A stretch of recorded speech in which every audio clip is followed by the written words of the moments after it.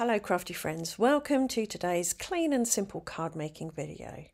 Today I'm going to use these dies to make a couple of cards for you.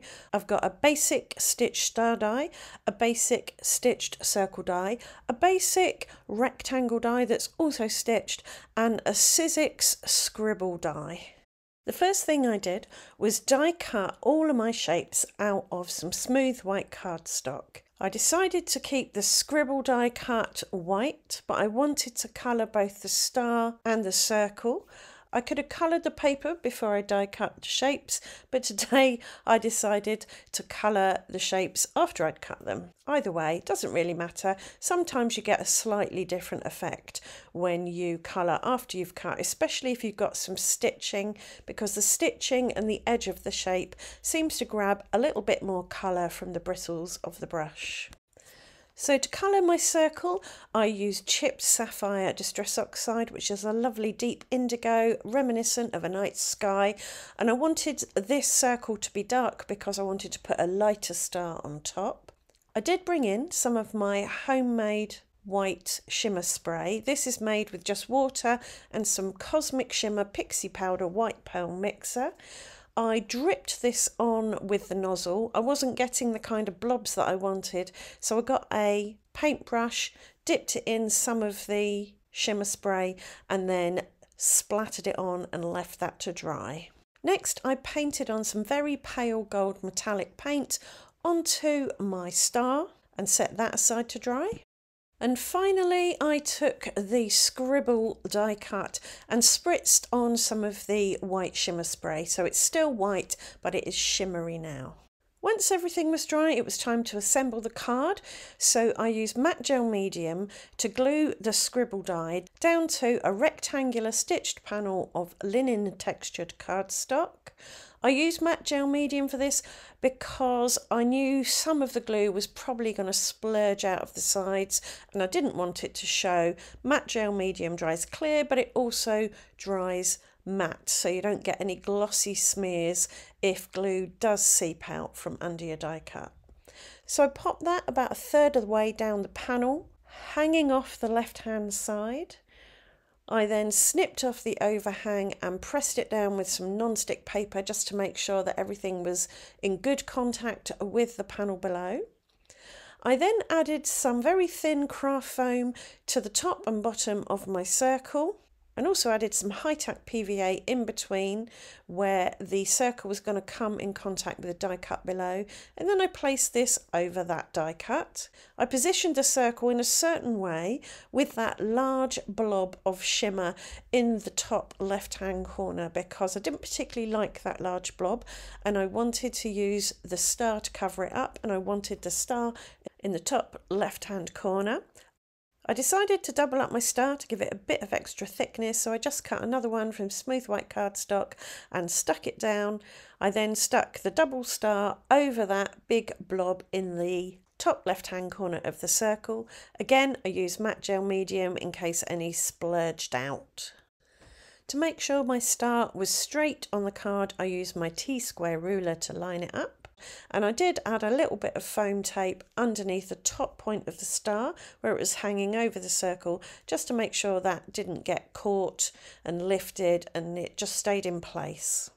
I then used tape runner to stick my panel to my card blank, which I trimmed down with my guillotine. For my sentiment, I chose a You're the Best stamp, and I stamped that in chipped sapphire onto some smooth white card, which I then die cut out using the small stitched rectangle die.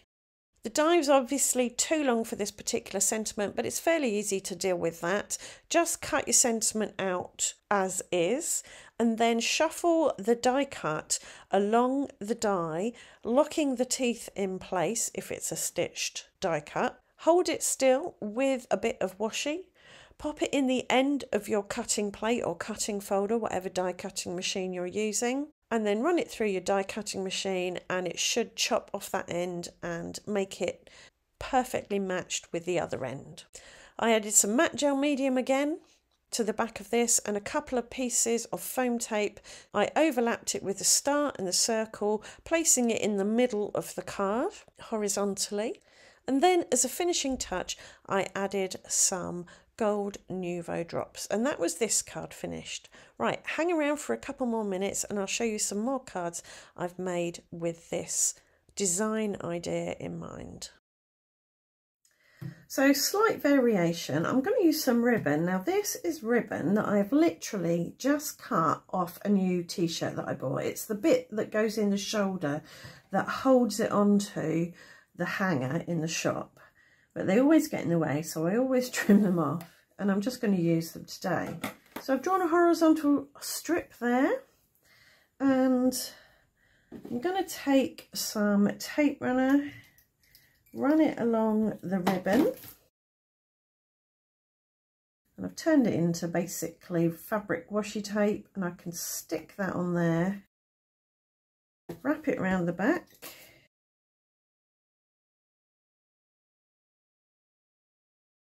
I'm going to do the same with this one. I'm not going to bother with a pencil line this time because I think I can line it up like that. And that can flip around the back. And now I can put my star and my circle in some kind of arrangement like that. And I'll finish that off in a tick. In a similar vein, you could use thread or string or twine. And I've got some really fine gold thread here.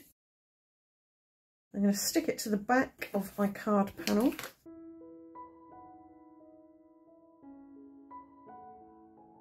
And I'm just wrapping that around there like that, building up a layer so it stands out. If you like, you could try and get them all lined up straight, but I quite like having the crisscrossy look. Just to make sure it's extra secure, just pop a load of washi tape over the back there. And now I could add my star and circle however I wanted there. You could also run a piece of card through an embossing folder. This one's got stars, snowflakes and dots, which again I think are meant to be snow. It's got a lovely pattern on there now. And I'm gonna cut it to about, what's the size of that one that we used?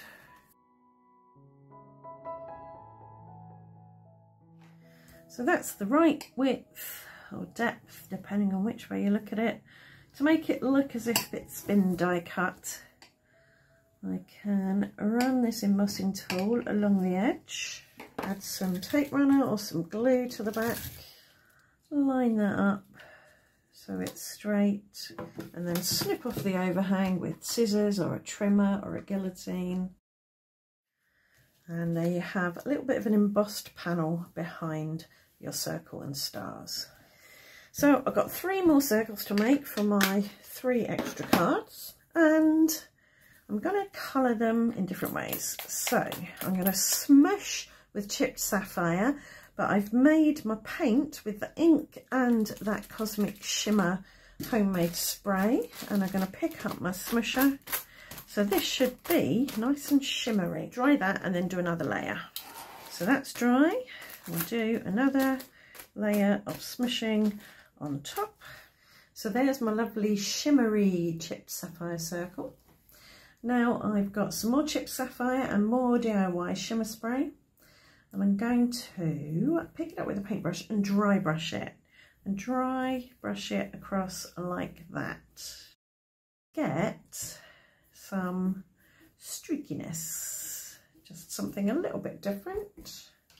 This time I'm just going to splatter like crazy over this, again with the shimmery chipped sapphire.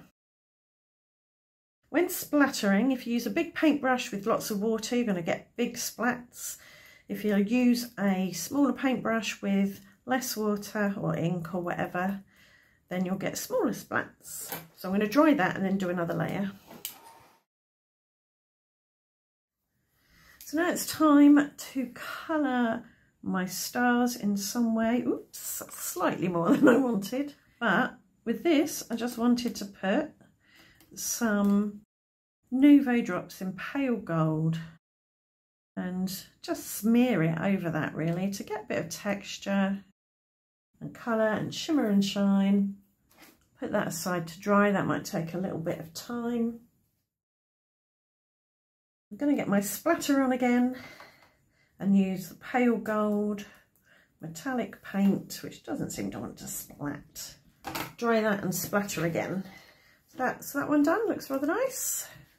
And to finish off on my last star, I'm going to just add a bit of glitter paste.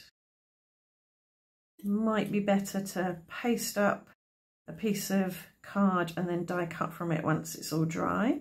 But I'm not really looking for a perfect solid pasting. In fact, I'm going to give it some texture by tapping with the palette knife. Hang on, hold it down with my tweezers and just create a little bit of texture. And that's got to be set aside to dry now. Right, I'm going to add my circles now. I think I'll add the splattery circle to this solid ribbon background, because I think that's a nice contrast between the splatters and the solid. This, I think I'm going to put on there because I don't want two lots of thin lines, as it were, on the same card. And that one, I think, works well on there. This one, I'm going to put over to the right and hang it off the page because I needed to straighten this. And when I did, I managed to rip the panel, and rather than start again, I'm just going to cover it up because you can always cover it up. So I've just pulled the last bit of foam tape off my roll, and this bit has got cardboard stuck to it from the roll. Not going to waste it though. I can just put some glue on my circle and add the tape non-sticky side down onto the glue. It might wiggle around a bit, it's not going to have the same grip until it's dried. Take the release paper off and then place this on here. I think I'll go central. Now that should stick in place. I'll do the same with this one. I'm going to stick those on their card blanks and then decide where to put my stars. With this one, I've actually decided to flip it the other way up and have it down the bottom coming in from the left, just for a change. So I think the splattery circle needs a solid star. The Smoosh circle can get a splattered star, and the dry brush circle can get the glitter star. I'm not going to put those up on another layer. I think they're fine as is. So I've created myself a little jig. I've used that stitched rectangle to cut out a sentiment piece. I'm going to pop that back in there, treat it with corn flour so I can do some heat embossing. I've lined up my stamp so it perfectly aligns with my rectangle. For this one, I'm going to stamp it in chipped sapphire again. Because Distress oxides contain pigment, they do stay wet a bit longer than dye inks, so they will grab onto embossing powder. So I've dipped that in clear embossing powder. So I should get a chipped sapphire glossy sentiment. I'm going to repeat that process using sticky embossing ink. This is my really mucky ink pad. It doesn't matter because I'm going to use gold. There we go. And for this last one, I'm going to stamp it in black and then heat emboss it with clear, because I'm thinking the one with the ribbon on needs a really bold dark sentiment to help it stand out. Right, so that's the one with the chipped sapphire and the embossing, maybe on there. That's the one with the gold heat embossing. And that's the one with the black heat embossing. This one I'm going to put over the middle of the star so it sits in the middle of the card like that. With this one and the previous one, I'm putting some foam squares on the back. As everything on this one is centralised, I am going to stick with that idea. Pop that over there. This one, I'm going to pop here so it sits off centre like the rest of the design. It does need a little bit of extra foam under there because there's quite a lot of chunkiness underneath it. And I'm thinking a few Nouveau drops on this one. 1, 2, 3, 4, 5 to follow the circle round, I think. 1, 2, 3, 4, 5 there, and that'll do. And this one, following the circle again, excuse the aeroplane flying overhead, but on the outside of the circle. So there you go, 4 different cards made using more or less the same suppliers, the same design idea, but with a few tweaks here and there for a different result each time. Let me know in the comments which one of these designs you prefer, maybe which one you want to have a go at. If you do have a go at any of the cards you see here, come along to my Facebook group, share some pics, because we'd all love to see them. It's a really lovely supportive group and you'll be very welcome. Right, thanks for watching. I'll see you very soon. Bye for now.